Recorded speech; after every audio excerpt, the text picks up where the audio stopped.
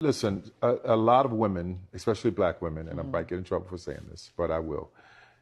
In the in our society right now, black women are making a lot more money for the most part than black Yeah. men, right? There are a lot of black men who are successful, but for the most part, black women are making the money. So if you can find love, if that man works, at whatever job, and is a good man and is good to you and honors the house and honors his wife and does what he can because his gift may not be your gift. Exactly. That is okay.